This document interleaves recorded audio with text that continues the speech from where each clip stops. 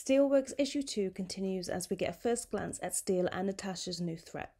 The opening sequence shows the threat breaking into Steelworks and shorting out the circuit of the defence systems, which throws the pair into panic. It is so great to see them working together. It's something that I've missed seeing in comics. They complement each other really well and have a great relationship that Michael Dorn writes so well.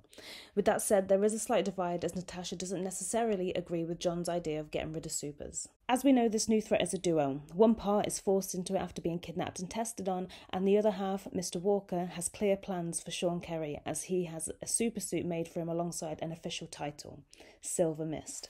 The artwork in this issue is great. It really gives these characters their own life and works really well with the technology aspects of the series.